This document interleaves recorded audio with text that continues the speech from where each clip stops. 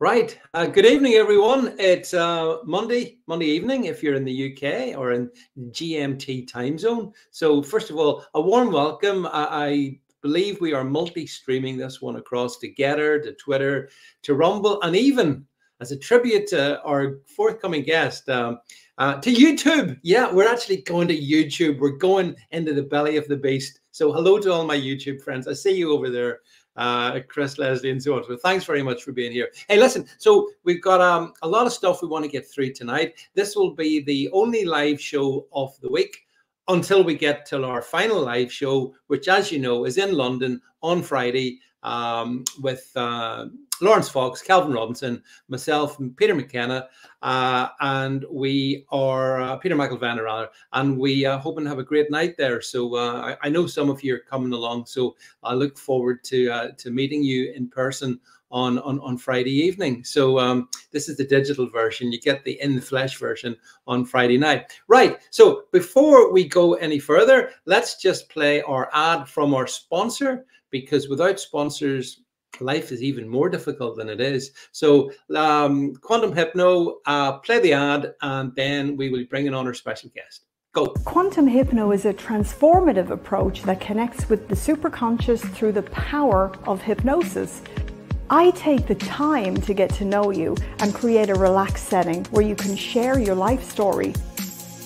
There's no rush or time pressure involved.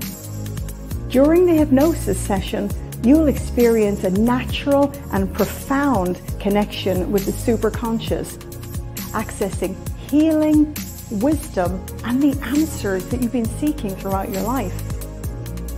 Envision the ability to travel through time and space, recovering lost knowledge and exploring the universe.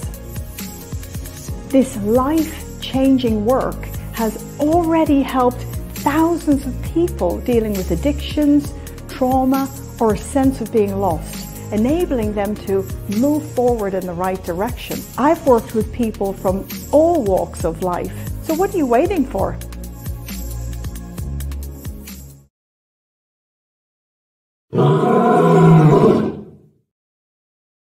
Yeah, there you go. There's a lion. Anyway, you'll get to see Sarah as well, Quantum Hypno, on Friday night in London town as well. Right, without any further ado, he sat there very patiently in the background as I've gone through my waffle, so I do appreciate that. And of course, he's a friend of the show. He's been on with me before, and it's absolutely brilliant to have him back. Welcome, please, Mr. Alistair Williams. Hey, how's it going? Hey, Alistair. Hello. David. Good to see you again, Alistair. And I should start off by congratulations, 2023 Comedian of the Year. Listen, I should start by congratulating you on that introduction music. That is a great piece of introduction music. I really enjoyed that. Where did you get that from? Need to ask my producer. Man, you got a great producer. Keep him. I have. Keep him. That was slamming, that intro. You do see me? I was actually legitimately dancing around there. Really enjoyed it. And yeah, thanks for the big up. Yeah, appreciate it. No, it's good. I was really pleased, Alistair. This was at the Comedy Club, wasn't it? It was at the Comedy Store. The only way they let me back in the Comedy Store was... The only reason I entered this competition is because the final was in the Comedy Store and it was audience voted. So I was like, oh, okay.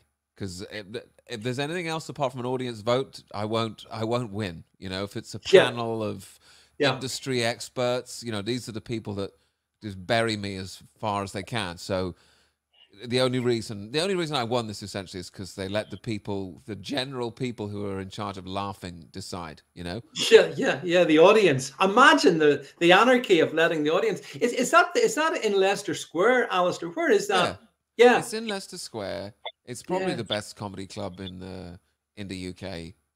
You know, I'm going to show my age. I remember going there way back in the late 80s. Remember around about 88, something like that. Yeah. And I remember there was people, I think it was maybe Jennifer Saunders, Lexi Sale. I'm not sure if Rick Mail was there, but I remember then it was quite a thing, you know. But then it became quite established, didn't it? I think over the years. I went there on my 18th birthday. You know, on my actual 18th birthday, I went to the Comedy Store. It was my favorite. I just knew that I wanted to be in there. And not being able to perform at the Comedy Store anymore was like one of the main things that I missed from the whole sort of cancellation thing. It's one of the main things that the world took away from me was performing at the Comedy Store. So for a chance to go back and gig one last time at the Comedy Store at this big final, I just really, it was really special for me to walk back in there, walk past the bouncers who sort of remember who I am, you know, and I walk past them all the time on the way to smaller comedy clubs down the road, you know. So to walk back in there one last time, walk out with a giant check and just be like, you know, nice one, guys, you know, because you won't see me back in there again anymore for no good reason, you know, really, that no one's ever told me why I'm not allowed back there anymore. But it's pathetic. I mean, you won the top accolade, and the evidence that I mean, fundamentally, the job of a comedian is to make people laugh. Hopefully, think as well, but making people laugh. So, you know, it speaks to the nature of. I was thinking about this today about British comedy. I mean, whatever happened to British comedy? Did it just all become captured, or was it always captured, Alistair? What do you think? The same thing that happened to British architecture. You know what I'm saying? The same thing that happened to the film industry. And the same thing that happened to, you name it. Have you ever seen a McDonald's, what they look like now compared to what they used to look like? I do, yeah. You know? Right. Yeah. They used to be red and yellow and place you could take your kids. You know, now there's just, the decor is literally graffiti, the one where I live. You know, it's like everything's prison rape gray. You know, it's like horrible, joyless, soulless experience going to a McDonald's now. And it's the same thing with comedy. It's the same thing with film. It's the same thing with buildings, with architecture. You know, they're just horrible, soulless, soul-destroying. It's not an accident, David. None of this is an accident. All the joy is being taken out of the world by, you know, I don't even want to get into who's doing it, but it is being done. It's not a big accident, you know, and I get on the nerves of the comedy industry, I think, because they deliberately won't sort of pick me or put me up or say that I'm any good. And as I get better and better and better, it becomes more obvious that they're not looking for the best people because they're just completely sort of ignoring me, if that makes sense. Yeah, which I kind of enjoy at this point. You know, it's like... You know, but the thing is as well, all the comedians that you see on our TV screens, these are all regime comedians, aren't they? Yeah. Like, I think 100%. Yes and no. It's not like these guys are in, I know most of these guys, it's not like they're in like some club where they're like, okay, we're going to manipulate the public or whatever. They're just not willing to step outside of the accepted little bubble of what you can say and what you can think. So they're not necessarily, you know, bad people or deliberately trying to miss. They just want to be in the game. They want to be on the TV. They want to, you know, they're trying to make a living. They're trying to be a comedian, and they've sacrificed a lot to be a comedian, and they've got to get on this live at the Apollo, and they're just, you know, they've got a lot to lose. And this is how the person that runs the entertainment industry keeps everyone in line. Everyone is desperate to stay on the gravy train, and no one wants to upset the apple cart. But the problem with comedy is once you start doing that, you're not really doing comedy anymore. You know, you're doing... that's it. Yeah. I mean, the whole point about comedy is, presumably, you mean you go for the target-rich environments, but you can't do that, because if you do that, then you're going to be in trouble. You know, I mean, I spoke to another comedian who I think you probably know. It's a she.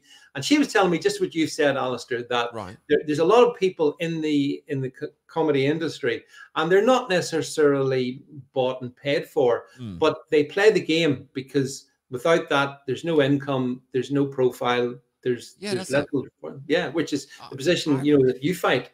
I would say almost none of them are like bought and paid for. It's just the way the entertainment industry works is you have to go along, you have to play the game, or you simply just won't be famous. But what's becoming really sad and obvious these days is it's like, if you are willing to play the game and you are willing to do this, they make you a famous comedian before you can even, you know, make people laugh. And people are starting to notice. There's a great interview with Cat Williams where he calls out people like Kevin Hart, where he's like, no one's ever been to a sold-out Kevin Hart show. No one has a memory of that. They just made this guy... They started putting him on the TV. They said, this guy's the most amazing comedian of all time. He's like, this guy's never been funny. And it's so true. And this Cat Williams is one of the few comedians that are out there that weren't willing to play the game. They're not willing to go along with it. But the guy's so funny that they can't just vanish him, you know. But most people, if you've heard of them, if they're famous, most of them are playing the game to some degree. You know, it's very hard to get any sort of a profile. And it doesn't matter how well I do on the comedy circuit, how well I do in the rooms, how many people are laughing. They will never take my name and broadcast it. So I'll always be someone, doesn't matter how good I am, I'm never going to be able to bring a bunch of people in because they're not going to let loads of people find out about me. And it's almost reached a point where I don't even want to be like that famous. I'm not looking for exposure because I don't want to keep my head down. I don't want to mess with these people that run the entertainment industry in the world any more than I have to. You know, I do my thing. I leave them alone now. They sort of leave me alone now, and it's kind of a draw. I know what they're up to. I know who their real opponent is, and he's way bigger than me, and he doesn't need my help. So we're in our own lane, if that makes sense. Oh, it totally makes sense. I totally get that. But, you know, it's strange because you talk about comedy and arts and just culture in general. I've got to say, I was driving this afternoon in the car, and a song came on, and it was John Lennon's Imagine. John Lennon's Imagine from 1972, I think it was. Yeah. And the first line in that, and it's a very sort of, you know, it's very melodious, catchy. Imagine there's no heaven, Alistair. It's easy if you can. No hell below us. Above us only sky. And I was thinking to myself, you know, do you think people have been programmed going way back, even before we've woken up? And because that struck me with Lennon. I thought, yeah, I see that. I see exactly what was going on there. Well, you know, how do you respond to something like that? From the very beginning of time, I mean, who do you think the Beatles were? I mean, what we're being told is the Beatles were just, they're four guys from Liverpool who just picked up guitars and they became world famous because they were so good at playing the little tunes. And now we know about being famous, what we know about being famous. There isn't a chance in hell that that's the reason they were famous, because they could really play these guitars. They're what we call change agents. So before the Beatles, society was a certain way. And then after them, it's all these girls screaming, wow. You know, free love, drugs, LSD, Lucy in the Sky with Diamonds. You know, they actually took society and drove it in a specific way. And what I would say to people was, go back and watch entertainment from, like, I don't know, like the 40s or the 50s, when it was so clean cut and it's all like, tonight on the television, I'm playing a little piano. Oh, well done, Mrs. Chubney Wall, or whatever. Now it's just like disgusting asses in your face, you know, just lust and just greed, and it's just sin, bro. It's just horrible now. And it was slowly done by the person who's doing all this, slowly done over a period of 100 years, let's say, since the television was around or whatever. But now it's very, very obvious. In the entertainment industry, if you look at, like, I don't know, like Sam Smith or some of these people, they literally they dress like Satan. They do all this stuff at the Super Bowl. They wear upside down crosses on their neck. I mean, I don't have to, you know, go outside of, you know, what you can see with your own eyes to tell you who these people worship and who the opponent of humanity really is. Because it's not Bill Gates, you know, who's masterminding this. Yeah, no, he's just a minion. But you're right, and I mean, I've been around a long while, and I've seen, especially in the music industry, the descent it's right off the cliff now, as you say. I mean, it's grotesque at every level, and I think the word is satanic as well. I mean, Sam Smith you mentioned, but it's across the piece, everywhere you look. And it's in your face, isn't it, Alistair? Like, as you say, you don't really have to point it out. People can see with their own eyes that they're straight at you. And I wonder, how does that impact young people? Because, you know, I guess they're the most impressionable, and they're seeing all this, you know, sort of Baphomet worshipping pop people. And I think, what is that doing to them? Well, hopefully some of them are sort of pulling back from it and maybe being like, oh, this is a bit too much. But you don't know. I mean, it's really down to parents in this day and age to try and protect their children from this world. You know, when you look at how evil this world is, you know, it's really down to parents to sort of try and insulate them as much as they can from what we have become. And by we, I mean everyone. I mean, like, the degradation of human character. You know, we talk a lot about London being unsafe, but it's not just London, is it? It's Paris, it's New York, it's, you know, everywhere. people used to be able to walk down these streets safely because we had a sort of society, and, you know, we had a sort of set of rules that everyone sort of adhered to, and now it's all being, you know, deliberately eroded. But yeah, but do you not think it's interesting? I completely agree, obviously, but isn't it strange that the West, you know, New York, Paris, London, Rome, you name it, the massive degradation. But when you go to the East, Alistair, when you go to places like Japan or even India, the degradation is not anything like as obvious to me at any rate. And how do you explain that? Why is it? Is it because the Christian West has to be humiliated? What is it? But it's when you say like the West is falling, but there's no set of Western ideals that we all had. It's not like all these countries were like, well, we're in the West, so let's start doing Westy things, right? It was Christianity.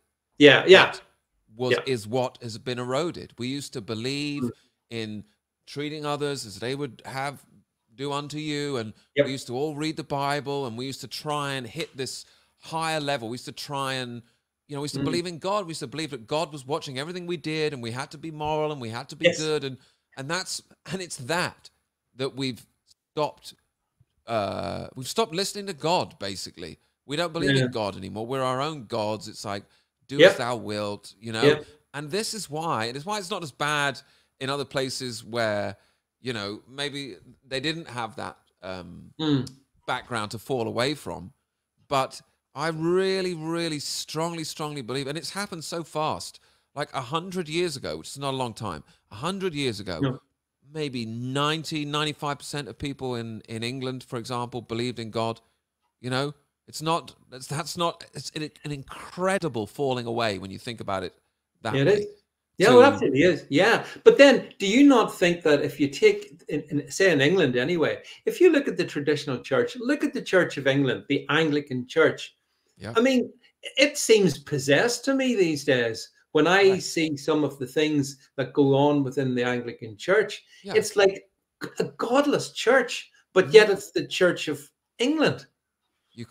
I can't just go in a Church of England church. It's really hard to find a good church these days. It's really hard to find a church that's sticking to what the Bible says, because what the Bible says is not what modern culture says. You know, modern culture says you need a pride flag on the wall, and you have to be, you know, they pretend like they're more loving. It's like, we're so tolerant, you know, and we're so loving, and the Satan always disguises himself as an angel of light, but really they're moving you away from what God says, and they're moving you towards, why don't you decide as a human being, you decide what's good and what's loving. You know, and this is the original sin, is us. I want to decide what's good. I want to decide what's evil. Now we decide for ourselves what's good and what's evil. And what are we doing? We're taking little 8-year-old boys, we're turning them into girls. You know, like our cities aren't safe. We're ruled by people who are completely dishonest, you know, because there's no protection anymore. We're not following God's rules. In order to be protected by God, you have to follow his rules. It's like when your dad says, don't play in the street. You have to follow his instructions. You don't play in the street, you don't get hit by a car. As soon as you stop reading the Bible, it's not for God's benefit that you read the Bible and you do what he says. It's for your own benefit, you know? And we all used to do what God said, and we had this beautiful society. Marriages was something that people valued. Marriage is an institution created by God. Family is an institution created by God. These are things that God created and gave to us, and we've just forgotten about that because it's so long ago. You know, people don't even realize that marriage is a thing that God gave us anymore. They think it's a legal thing. You know, it's crazy how far we've fallen away from everything that made this society great. Yeah, and it's incredible the darkness behind it. If we just jump across to the Irish Republic for a moment, I mean, they're having a referendum. I think it's next month or two, and they're amending their constitution. But get this, within that constitutional amendment they're making, Alistair, they're removing the word mother from the Irish constitution. They're redefining marriage to essentially mean different kinds of stable relationships. And you see it there as well. I mean, especially the Irish Republic was even 40, 50 years ago, was a very traditional Catholic church built and controlled as well society. It's all gone. It's all gone in 20 years. I find it amazing because I can remember what it was like. And now I see here's this country, they're wanting to get rid of the word mother, Yep. abortion, now great cause of celebration, and marriage itself, Alistair, which is, I think, a central tenet of what kept us stable as a society. It can be anything at all. It doesn't matter. Love is love. Yeah, it's not an accident. It's not an accident, you know, what's happening. We're in a period of a great falling away, as the Bible describes the period that we're living through, as a falling away from a sound position. And we used to have a sound position. We used to all agree, shared values. We try and be good, moral people. And now we've fallen away to selfish. We're lovers of self rather than lovers of God. The Bible describes in the last days, people will be lovers of self rather than lovers of God. And you look at the way we behave, selfies, you know, it's so obvious to me, you know, and it's a great passage. I think it's in Timothy, but God tells us all these things are going to be how men are, but in the final days. And you reel off this checklist, and it's everything that we are: disobedient to parents, you know, dishonest, arrogant. You know, you reel them off, and it's like, wow, God is describing exactly how we are now. You know, so that's the period of time I think we're in, David. I think we're in the great falling away, where things are going to get worse quite quickly, and then the King returns. And do you think, like, how do you see the trans issue on regarding this? Because it's so weird in a sense. It's become almost an article of faith now that we have to believe that men can become women, and women can become men. It's totally optional. And it's the same thing, David. It's anti-God. God made them male and female. So now the world tells you, oh, no. That's not the case. You know, you don't have to read very far into the Bible before you realize that everything, all these modern agendas, down to the green movement, which is about, you know, you have to look after the planet, and you're less important than the planet. Well, the Bible says that God made this earth for you, and he put you in charge of this earth. Like, you're the most important thing in the world, not the world. You know, the heaven and earth will pass away. But which is really the cause of a lot of this sickness that you see in young children, like young kids who are like, oh, I don't want to have children when I grow up because of, you know, the green agenda, and because we're destroying the planet. It's inverting everything that God tells us for our own good is inverted. And that's just one basic thing. Is like, if they can convince you that you're not even a man and you're not even a woman, they can start to just unravel the reality that you live in. And you know what? I saw a story today, Alistair, and it was came out from some source. I think it was the Resolution Foundation. But anyway, they were saying that young people, I think here in the UK, were more depressed than they've ever been, and there was a certain percentage of them, you know, just absolutely sort of miserable. They don't know where their lives are.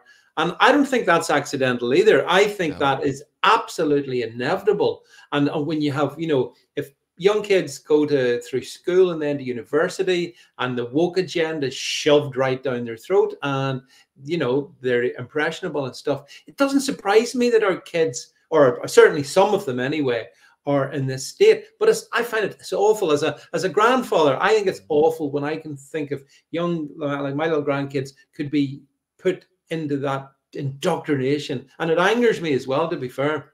I don't blame you. I don't blame you. But if I didn't have my faith in God, and if I didn't have my kids in a church where they got so many friends, and they're, you know, I feel like I'm living in this kind of like little bubble that God gives me. And I live as a Christian and someone who has faith in God in this horrible world. And I know that the world's horrible and it's evil. And the reason why so many young people are depressed is because they can probably sense that. You know, they're living in this awful time. They don't really understand that. Like, I can remember how good McDonald's used to be. Now they just live in this kind of depressing, grey, you know, lockdown, masks, you know, all this stuff that they've lived through. I mean, they're living through, think of the propaganda they're being slammed with every day. You know, and they don't even realize. So it's no wonder that they're really, you know, mentally. But and I know a lot of people watching this might not have faith in God, but it's the only thing that makes me able to just live a happy, full life in this world, is knowing that not only not only does the Bible say exactly what's happening out there will happen, but you know, that I take faith from that, because the Bible says in the last days the world is going to go disgusting, it's horrible. When I see the world going disgusting and horrible, I don't think, oh no, I think, oh yeah, this Bible's true. I'm like, God told me this is going to happen. And the reason why God tells you this is going to happen is so you don't lose faith, you know, so you understand this is all part of God's plan. And unfortunately, this is the way that it needs to go. It needs to go this way in order that as many people as possible will wake up to the fact that this world is evil before the end. You know, it's really a mercy and a kindness that God is making the world reveal itself to you before it is too late. Well, talking of that then, COVID seemed to mark a different stage, a step forward or whatever, a transition, because COVID came along as this unspeakable dark evil. And it kind of came from nowhere, really, I suppose, to be honest about it. And like yourself, and I know there's other people on this who follow me as well, we've all kind of found a real comfort and a security and in our Christian faith, because when you actually think about what they've gotten up to since 2020, it's kind of off the scale, Alistair, and it's the only word is like evil. I think no other word can do. Biblical is a good word for. Biblical is a good word for what is happening. Yeah. And it's caused so many people to sort of awaken to, hang on a second, this world that I thought I knew, it's actually way more sinister and way more evil than I thought. And there is no group of people that are more crying out for answers than the awake community. This is a group of people that are really interested in hearing about God because they can see the evil in this corner. And they're like, so wait a minute. So you're telling me that there is an opposite to this, and he's on my side, and everything's going to be all right? I'm open. Yeah, they want to hear about this. Yeah. And it's a shame that the real church, the Church of Jesus Christ, not the Church of England or all this nonsense, they don't make more of an effort to reach out to these people because they're tarred as like conspiracy theorists and whack jobs, and you know, we don't fit into normal society. But you know, what does the Bible say about people that follow Jesus? Do they fit into the normal society? No, they don't. No, you know, so it's a shame for me that the church isn't doing more with this group of people who are crying out for answers. Yeah, you know?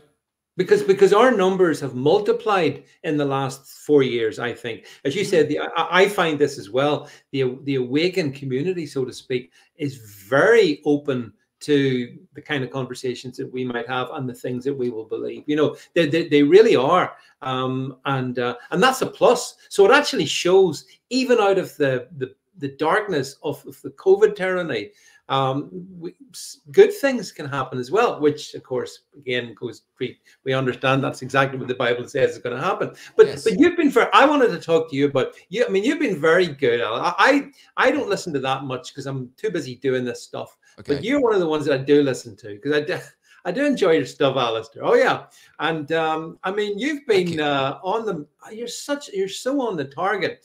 But I'm going to go through stuff, and then I'm going to challenge you. Right, I've got a challenge coming for you.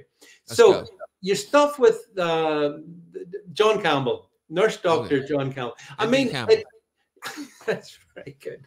It is very good. You know, and it's funny because I see your vocabulary is picked. I see other people parroting what you say. This is Alistair's. This is Twitter, I think. No, this is the vaccine. Is this the vaccination one? Oh yeah, my parody of the breathtaking documentary from the other side. You know, just taking their documentary and sort of, you know, a reaction to people that have had harms from the vaccines instead of the horrible COVID. You know what I mean? It's propaganda. This breathtaking documentary about how horrible COVID was and how deadly it was, and I sort of flipped it around to how deadly the vaccines were and just did a voiceover. But you know, it needs to be ridiculed. No one fought harder than Dr. No one fought harder than Dr. Rachel Oxford, whatever she called herself, and basically, yes, fighting the great COVID, vaccinating. People have been talking about it today, Alistair. I've seen you get lots of positive feedback on that. But back to Campbell, I wanted to focus on Campbell, because the thing about Campbell is, all the stuff you say, I completely agree with.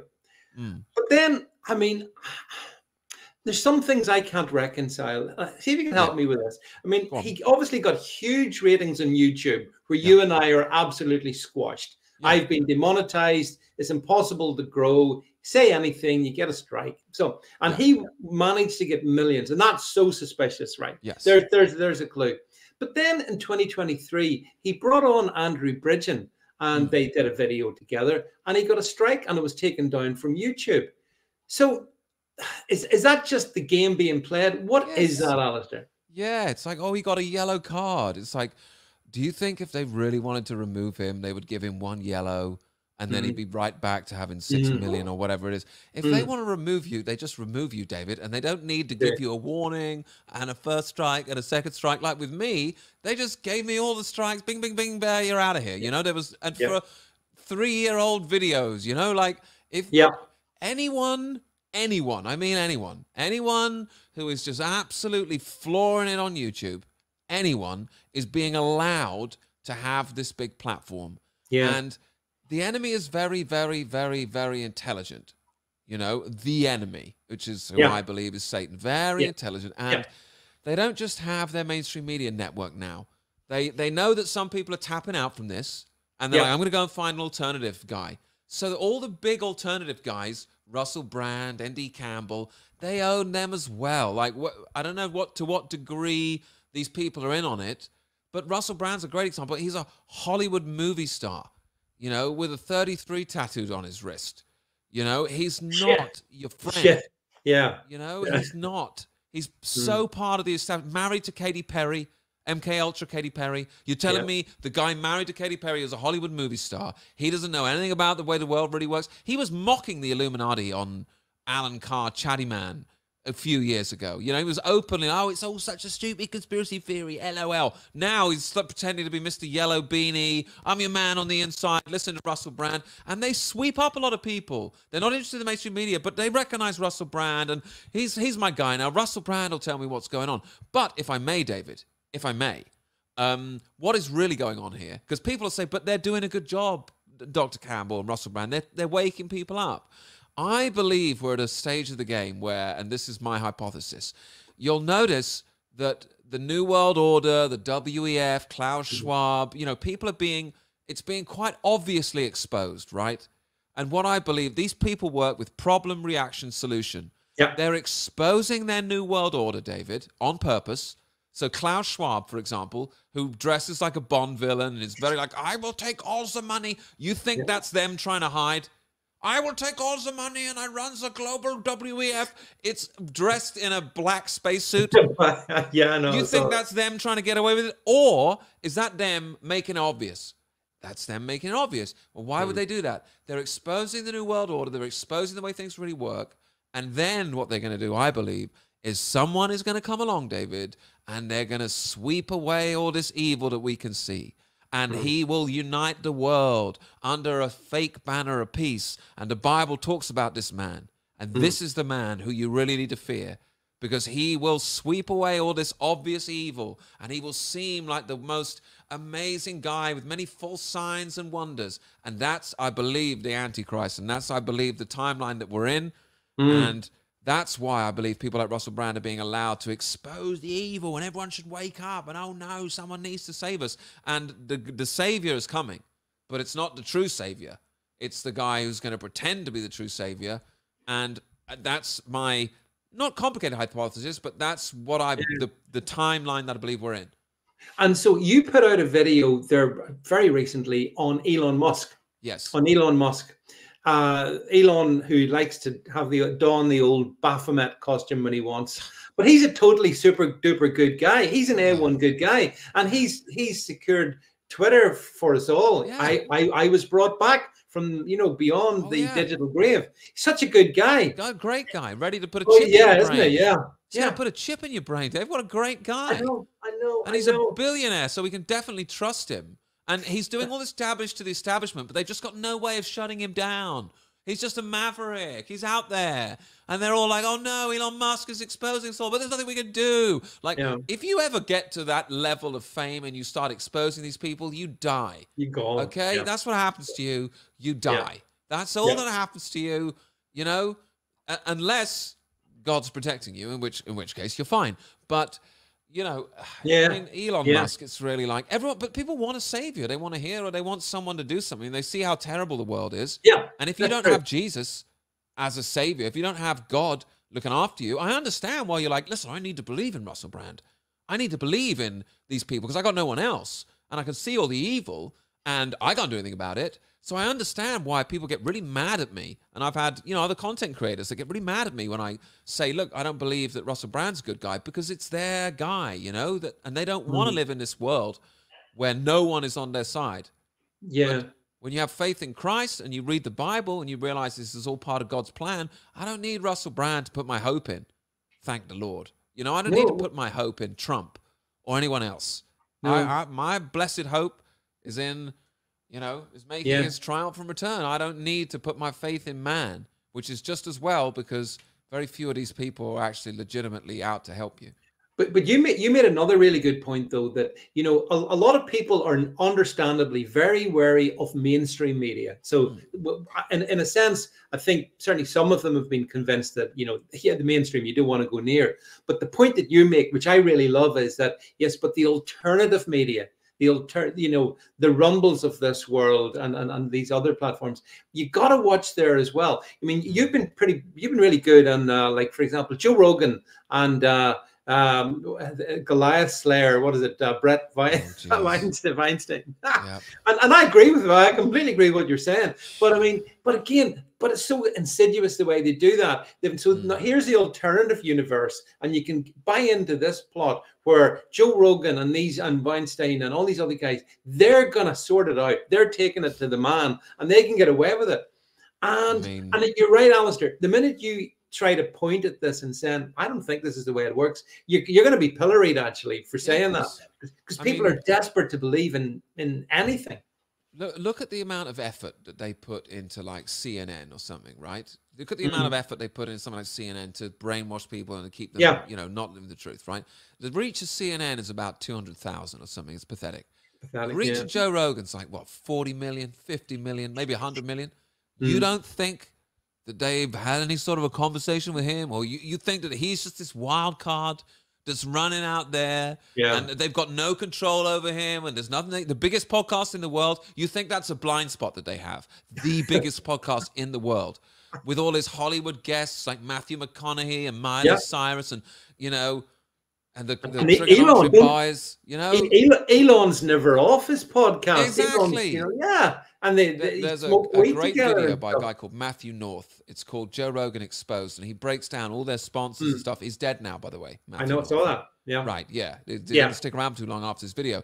But I watched this long video, and I used to be a great fan of Joe Rogan. I used to dream of going on the Joe Rogan podcast. And now, there's no one massive that's coming to save you, basically, is what people need to realize. The system isn't going to give you anyone that's going to defeat it. It's not going to work that way. No. Although, how do you explain that? No, I agree, Alistair. We're on the same page in this. But the only thing I would say is, if you go back to 2016, how did Trump get himself elected? Because I don't think they wanted Trump. I don't think so. I believe that as well, David. I believe that as well. And maybe that is the case. Maybe it's the US military asked Trump to run and, you know, he's an anti-globalist and all that. And, you know, I used to put all my stocks in Trump, and I used to believe that the white hats were in control and they were going to save us and this and that. But it's been too long, David. You know, it's been too long that, you know, the bad guys have been in charge, that I can see any sort of way that, you know, that there's really a guy like Trump and he's off the radar and he's going to help us. Like, I just don't see anyone. But it completely fooled me. You know, I used to have my Trump hat and I used to do my live streams and I used to believe like, oh, there's a good guy that we can vote for. And if the good guy we vote for the good guy, the bad guys will lose. Now it's like, there's no good guy you can vote for. Guys. That's childish to me now that you can vote your way out of this. It's like which globalist do you want? The one with the blue tie or the red tie? That is the vote that you have now. Yeah, and if you take the UK at this point, as we're recording this evening, I mean, and I've gone on and on about the Uni Party. It's red at one end, blue at the other. It's the same. It's all the same. You have no choice. British people waking up. There's literally no choice. And that includes, I think, and this annoys some people when I said, Alistair, reform. I consider reform. I consider people like Tice and Farage to be Judas goats. That's what I think. Same. But people get annoyed when you say that. But I think so, right. because the system, it's what you're saying. The system is not going to let itself be somehow turned around. It doesn't work that way. It has to go ultimately into sort of a cataclysm, and then it'll be sorted out, I think. It's not a political problem we're having. Okay, it's a spiritual problem we're having. Like the problem in COVID wasn't politics, was it? It was evil.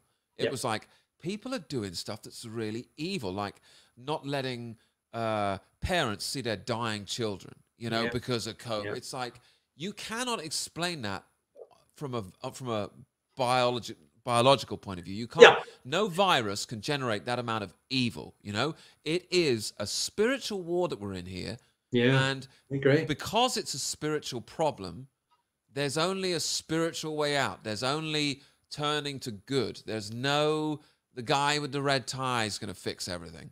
That's not the problem, that you voted for the wrong guy. That's not the problem. The problem is, you know, this whole system is evil. Human character without God is evil. You leave us to our own devices, and it gets really, really bad really quite quickly, to be honest with you. No, Alistair, that is correct. And I mean, I know people like Bob Moran and whatnot have pointed out it is a spiritual war. I think my friends in the Freds brought out a single, spiritual warfare. I think we do figure that, but it is the scale of the evil. Like going back to the COVID thing again, you know, the fact that they kept parents away from, well, for example, their elderly parents. You weren't allowed to go and visit people in care homes. And the bit that gets me is a lot of like those in the caring professions, 100% went with that. And you know, doctors, nurses, they absolutely colluded in the, you know, in isolating, and ultimately, you know, those elderly folks died. You know, a horrible death in their own. And do you think that is because what was driving that cruelty in those doctors and nurses? Was it Satan? What was it? I think with most people, I think we've reached the point in the world now where most people, they don't want to do anything evil. They don't want to do anything evil. They just want to put their head down, and they don't want to make any way. They just want to go along with, you know, they don't want to make any sort of moral decision.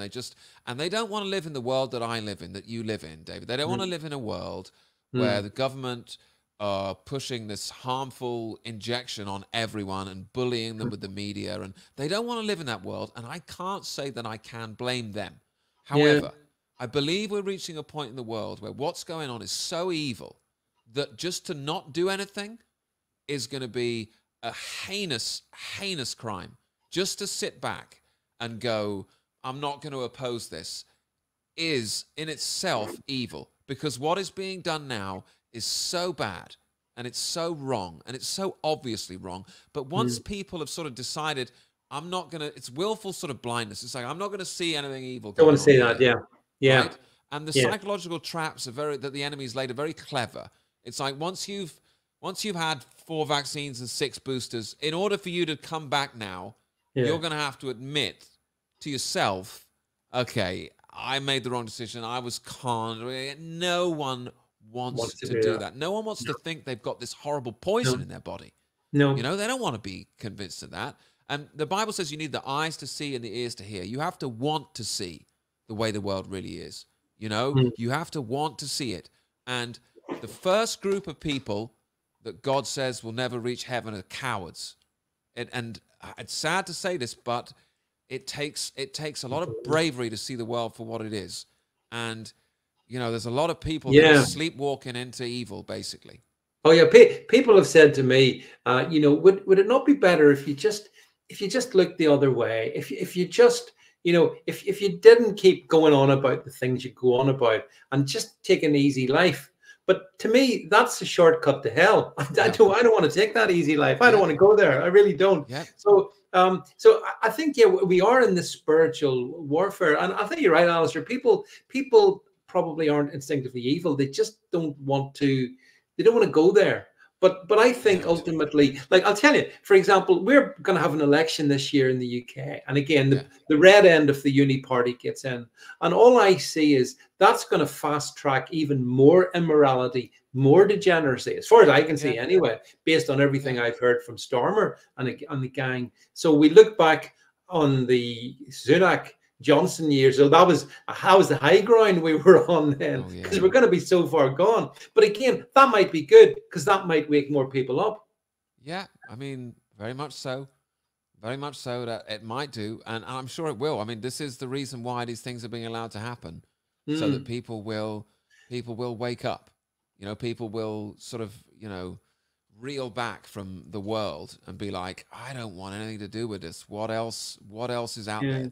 You know, and I think that's the period of history that God's chosen for us to live in. You know, and I, for one, am enjoying it. You know, I'm enjoying this. I mean, people might think that having faith in God is nothing to be nothing, but look how much fun I'm having here. You know? Yeah, well, I mean, it's the old maxim: "What a time to be alive!" What a time to be alive! It is. It is. What a time to be alive. Yeah. And, you know, you said earlier, you feel like, oh, Alistair, your stuff is generally sort of on the money. It's kind of on.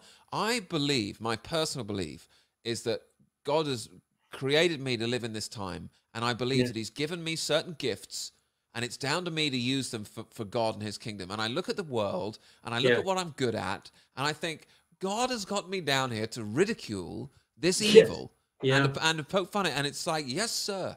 Yes. And when I'm doing that, I'm having the most fun that I could possibly have. But in order to do that, you need to have faith that God will protect you and just sort of step out. But once you really believe that, you're unintimidated. They can't intimidate you. If you really believe that God is in charge of everything, and I believe that not a sparrow shall fall to the ground unless my Father in heaven allows it, right? Yeah. So because I really believe that, it's impossible for you to intimidate me in the ways, well, you better not do that or else. It's like anything that happens to me, God has allowed it. And I could get killed, right? But I believe that God has allowed that. So because I believe that, and a lot of people you see who are standing up against this thing are Christians, or they have faith in God. Because, and this is what the Bible teaches you, you know, a man that fears God doesn't fear any man. You know, and it's true. If you really fear God, no one on earth scares you, because you just don't want to go against God. You don't care about someone that can kill you. You care about someone that can cast your soul into hell. You know, next to casting your soul into hell, what is anything that can happen in this world to me? It's nothing. And sorry, go on. Sorry, Alistair. You know, it does show when you're doing those pieces. You know, like some of the things we've talked about on John Campbell or on Joe Rogan or on Elon Musk. I think it really flows through you what you're saying. You know, that's why I find it so. I mean, it's great because it is merciless at one level because it's so sharp, but that's what we need. We need that. We need, and for people to wake up, I mean, you do have to prod people to waken them up and to see things as they are. And some things are very hard. Like, for example, the piece you did on Elon Musk, a lot of people see him as a white knight. He is the guy. And they don't see all, you know, so when you do the stuff that you do, which again, I endorse 100%, because I mean, it dawned on me when I was brought back to Twitter. I thought, oh, this is great, I'm back again. And then instantly the brakes are put on you, and suddenly you realize I'm in a vacuum here. I might have a reasonable presence, but cannot grow, cannot do anything, and I'm trapped. It's a rat trap, so to speak. It really is. And Musk presiding over it all with his World Economic Forum CEO. I mean, how do people not see that? They need a Punch and a Judy show, you know. They need, in order for their agenda they need another side. So they're going to let people. They need somebody. They want the whole world going back and forward, divided the whole time. So they need some people to be opposing their agendas in order for people to constantly, you know, be at war with each other. So they're going to allow, you know, they want the conversation to continue. But unfortunately, most of the people that you think would be on the right side of things, they're just some kind of puppet, essentially. Well, the point you made with Musk, which, like, again, I think the same thing. He wants to put a chip in your brain. Okay. He wants you all into electric vehicles, which just don't work and which make no sense and which are not about our future mobility. It's about keeping it, you know. So it's kind of, you know, so how is he a hero? Like this is a strange version of a hero, David, really strange version. I You would know, also yeah. encourage people, check out his ex-wife. She's a musician called Grimes. Check out her Instagram. Check out some of the stuff that she's into and ask yourself if this is a, you know, how can I put this? But it's quite a satanic vibe, her music and her stuff like that, you know. And when you sort of really sort of, as I did for a while, you dig deep into sort of these celebrities and this sort of Hollywood culture and music culture, and you look at somebody like Grimes. I'm just going to let people do their own research, right? Yeah. And you think, well, so he's married to her. They got a kid whose name is like XY07, like a barcode or something. You know, these people have to tell you who they are. Like with Elon Musk wearing the Satan's champion armor, you know, in his profile picture. Yeah. You know, his mum's got all these pictures, like doing this. She looks like Cruella de Vil. Like, you know, you can get into who his dad was, who his mum was, like how he got all his money. He's not just this bro. He's like a complete, like Joe Rogan. It's like, bro, he's this really cool genius guy, and he's so cool, bro. It's like, that's the kind of thing that you're being given to believe. He's just this crazy, wacky genius, bro. It's like, okay, fine. I mean, you want to live in that world where everything's just so simple and wonderful, and the wacky genius is coming to save you with the brain chips. Okay, go on then. Yeah. But that's why. That's why your stuff works so well, Alistair, because the thing, when you say it like that, what works best about your stuff is it's the truth. And you know, the Bible says the truth will set us free, you know. And so when you say these things, I think it all totally makes sense to me. It explains what we see with our very eyes. It's just that not enough people say it. That's the truth. Not enough people are saying this. You know, a lot of people don't want to call out Joe Rogan for all kinds of reasons, or they don't want to have a go at Musk. You know, and that's the problem. But I think we're in a different position because, in a sense, you know, you don't have a lot. I don't have that much to lose because they're taking so much from me. I don't care. I mean, once you realize, like me, like when you realize, like somebody said to me the other day, and it's true, like this world is the closest thing a Christian will ever experience to hell, you know, and vice versa. This world is also the closest thing an atheist will experience to heaven.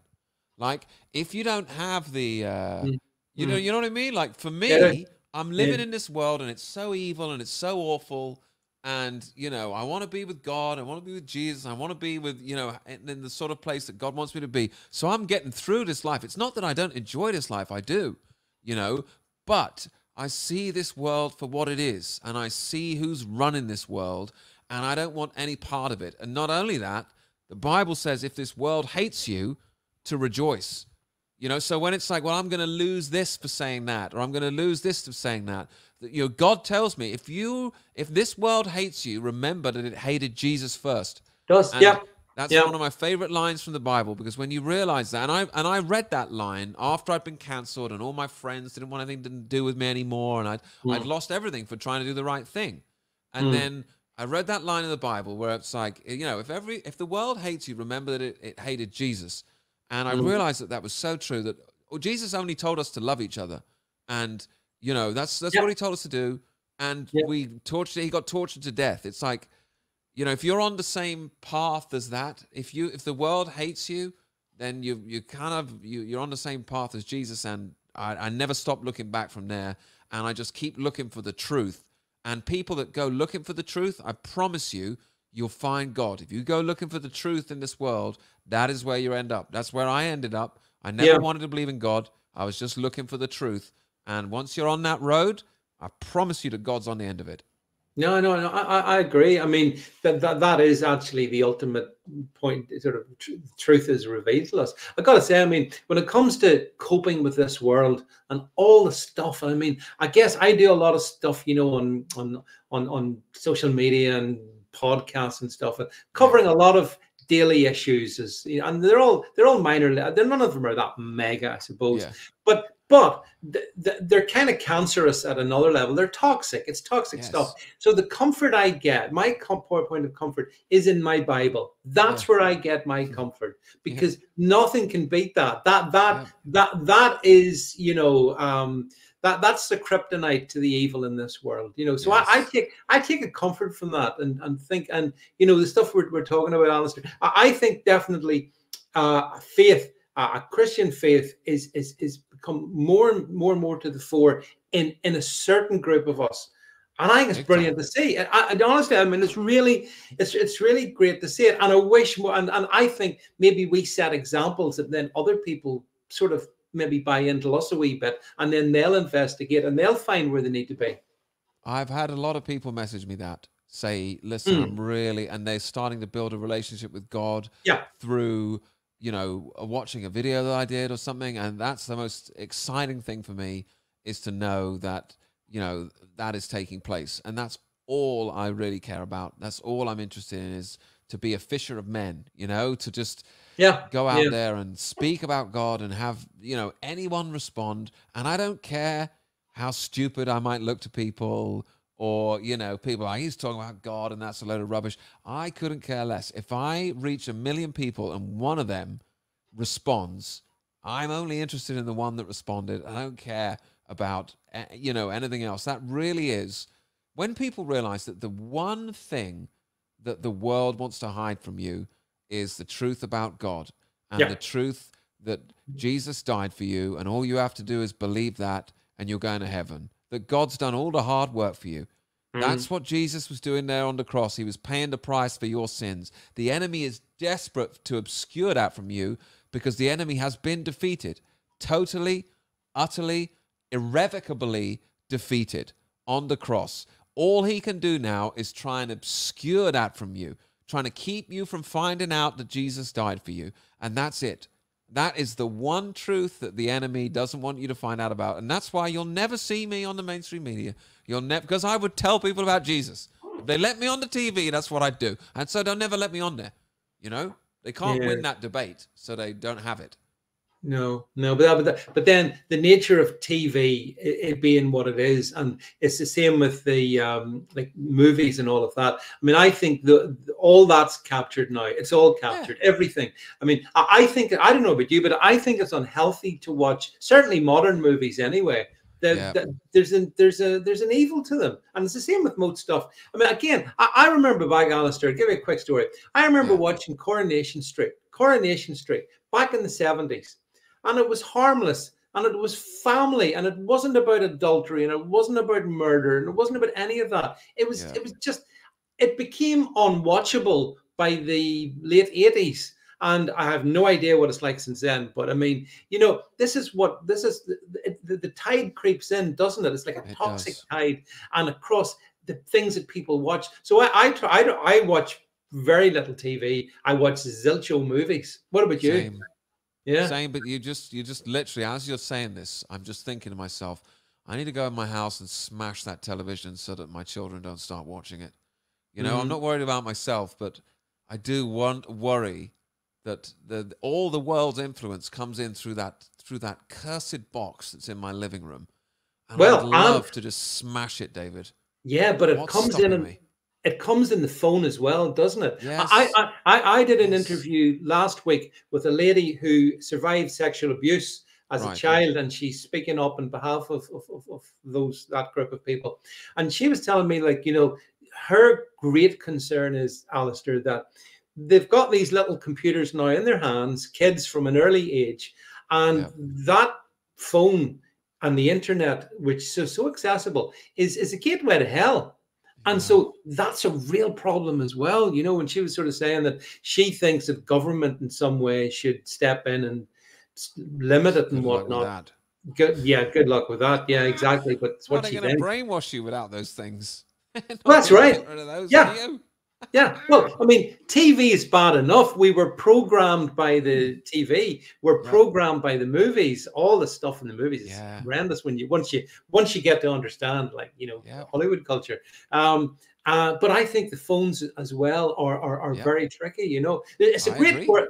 Sorry, go ahead. I was going to say, you see, like, most of the phones have this logo on there, right? Yeah. You ever ask yourself? This is an apple, right? I do, yeah. But which apple is it? Yeah. You see how it's got a little bite taken out of it? Yeah. Do you know of any apples that have a famous bite taken out of them? You know, there's not an accident. These symbols. Yeah. You know, Ann Summers has the same logo. Ann Summers, you know, the lingerie, sex, lusty lust. They got an apple with a bite taken out of it, you know? This stuff it's not an accident. No. It's not an accident, you know?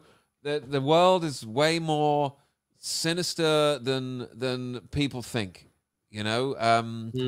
And the stuff you're describing, you're not wrong. You know, that you know, it comes to television, it comes to all this technology, all this stuff that we have that makes people miserable. People are way more miserable now than they were before we had. They call this thing a smartphone, like it makes you smart, except that you can't do anything without it. This phone might be smart, but you're a dummy. Yeah. You know? People used to be smart. Now they just, what do I do? Phone. You know? Yeah. How do I get there, phone?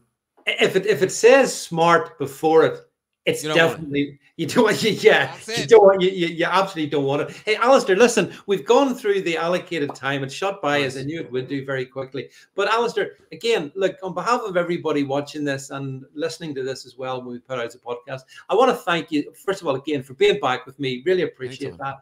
Appreciate it for all the stuff you're doing. You are doing God's work, so it's good. You, and I think it is cutting across and helping wake more and more people up. And sometimes, you know, comedy, that's what's great about comedy.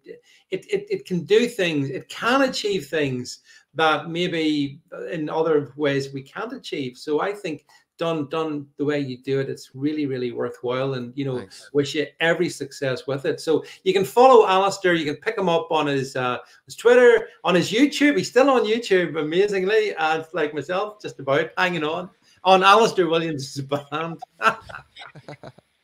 Channel was available, so I took it. I know. I mean, YouTube is such a joke. But you're on Rumble as well. You're on. I think you're on. What's the other one I watch you on? BitChute, I think you're on as well, aren't you? I don't really put much on BitChute. I put stuff on Rumble. I think I put everything on Rumble. But yeah. Which, of course, well done. We could talk about Rumble, but that may be saved for another night because I'm not sure exactly that Rumble are the good guys either, Alistair. But at least it's I don't know about you. I think if we're given these vehicles to use, we may as well use them. You know, so even doing battle on Twitter, I'll do that because. Once they can, and eventually they'll take me away, I'm sure. Yeah, of course, you might as well. What else are you going to do? Nothing. You got to do something. Exactly. No, exactly. Oh, thanks. So there you go. There's Alistair over in Rumble. Do support Alistair. If Alistair doing a show, go and support him at that there as well. We have to support each other, Alistair. I think in this movement we're in. You know, we need to be kind of united. So listen, folks, that's it from Alistair and myself live tonight. I'll see you guys in London town. Bring a stab vest. I'll see you there on Friday night with Lawrence and Calvin and for a night of further conversation. But from Alistair and myself, that's it, folks, and see you later on. Bye, everybody. See ya.